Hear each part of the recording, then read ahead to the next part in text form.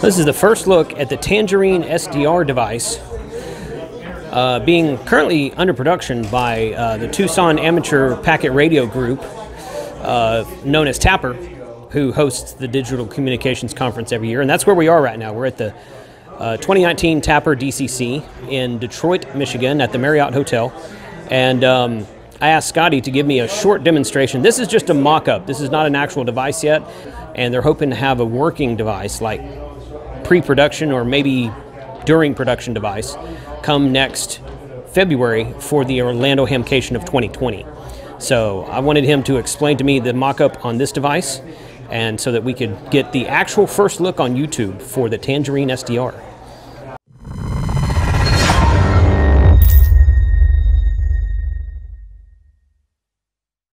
What we've got here. Okay, so right here we have the pieces of the Tangerine SDR, which is a modular software-defined radio. And this is just a mechanical mock-up, so these are made out of blank PC board, cut to the proper shape so they can plug together to give us an idea of whether our complex idea will actually work. And so we start out with the data engine. So what's the point of what's the goal of the project? The goal of the project is to make a modular scientific, I guess we call it an SSDR, scientific software-defined radio, with multiple use cases. One being the HAMSI personal space weather station. Right. Another one may be phase 4 ground receiver, satellite receiver. Mm-hmm. Another one will be for academic use. Mm-hmm. Another will be for an RF sniffer. Okay. If you want to search for power line RFI, and also just a general purpose ham receiver for experimenters that want to experiment in SDR and get their feet wet in the innards of SDRs. And the idea is we want to make it such that we can sell a low-cost version for educational institutions and a high-performance version for the space weather station where they need the performance. And we can reuse some of the hardware that doesn't change. Gotcha. Okay. So yeah, I got your forum presentation you did on Friday, and which goes into greater depth, but I wanted to get a close-up of the actual mock-up here, so go ahead. Okay, so this is basically the data engine board we have here, and the data engine is kind of the heart of the whole system. It has all of the high-speed I/O, which consists of USB 3, USB 2, and a dual gigabit Ethernet port. This additional I/O, this is a low-speed I/O, but this is called a PMOD port, and we're going to use this for a magnetometer or for really whatever else you need. But in the first case, for the space weather station, it's going to be for a magnetometer interface that we'll plug in here. Then in addition, we have expansion interfaces. The lower one here is for a clock module, and I'll show you how these plug together in a second. These two connectors are for an expansion module, I/O expansion module called a leaf. And then we turn the board over, we have two connectors here for RF modules. And these are the heart of the system, well, the front end of the system, if you will, because there's where the antennas are going to connect. The RF will come in, be digitized, and fed over here to an FPGA that's in the corner of the data engine. This data FPGA will process the data and send it out either USB 3 at 5 gigahertz, 5 gigabits per second, or gigabit Ethernet, either way. And it's likely to be gigabit Ethernet to start with, because this is pretty much the standard by which the space weather station is based. But we added USB 3 because it's a high-speed interface, it doesn't cost much money, and it will add versatility to the board.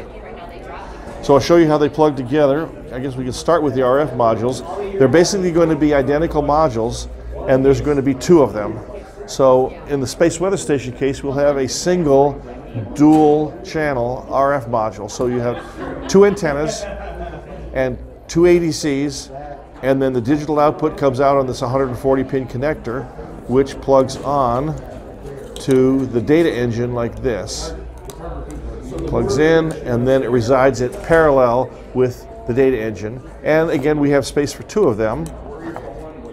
So we plug the second one on. Now we have pretty much a stack. If I can get it on here.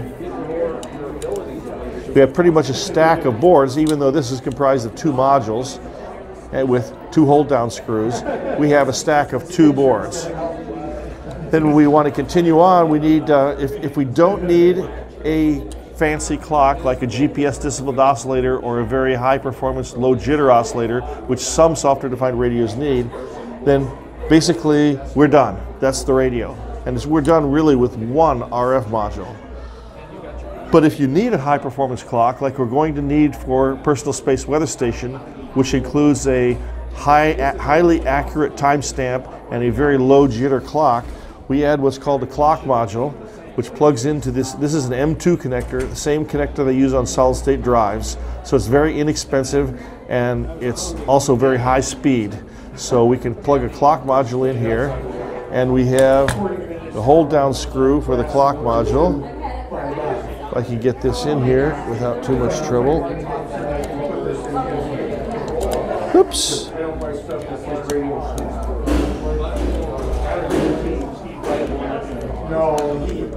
Okay, and then the clock module will have a GPS antenna for the GPS, for a GPS DO, and a reference input in case you happen to have a high dollar rubidium standard that's more accurate than the clock module. You can feed it in. Also, what you can do is you can feed a common clock into multiple data engine RF module assemblies, and you can synchronize them all together. So then I can have two boards here, which is 4 channels. These are clock synchronous. I can have 2 boards, and then I can have 8 channels clock synchronous because I synchronize them with this external input here.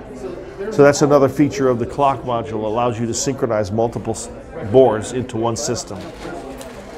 And then for low speed I/O, we have, I should have had this over here. This is a Raspberry Pi hat. So we will accept a standard Raspberry Pi hat in this connector here. Or if you want to use, but this connector only provides low-speed I/O, typically serial ports like I2C, SPI, or UART ports. And so if you need to do something a little higher speed, but maybe not as high speed as these connectors, then you can use a custom board. We call it a leaf. It mounts into the high-speed connector down here, and then sandwiches onto the top of the data engine with a low-profile pin connector. So now I have a third stack of board that is a low-speed I/O board. And now what we could do on here is we could put an Arduino connector, we could put an Ultra 96 board connector, which has some high-speed I/O, which is the purpose of this. We could put a Beagle board, what do they call it, the Cape? But we could basically build boards, many flavors of these boards that have different I/O expansion capability, so you can use off-the-shelf standard boards that are available today in place of the Pi hat. And the only thing that we're really missing on here, you might notice I don't have a power connector. Well, we're going to turn this USB connector vertical and put a power connector in here. And then someone also mentioned we don't have any way to mount it. So we're probably going to extend the board out enough to put some mounting holes in the corner. And this is roughly the size of like an Odroid N2, which is 90 by 60 millimeters. This is 100 by 100 millimeters. So we'll make something comparable to the computer that we can build into a stack. So we'll probably put the computer underneath it. And then you have a modular cube-like thing. Rather than having it expand out horizontally or vertically, we want to stack it. And so I guess that's about it as far as the use of the board. Okay, where can people go for latest updates on the project? We have a website called TangerineSDR.com. Okay. And everything that we ever wanted to know should be on that website, including how to sign up for the TeamSpeak session. That sounds great. I appreciate it, Scotty. All right. That's excellent. Thank you very much, Jason. Thank you. Okay. All right, that's great.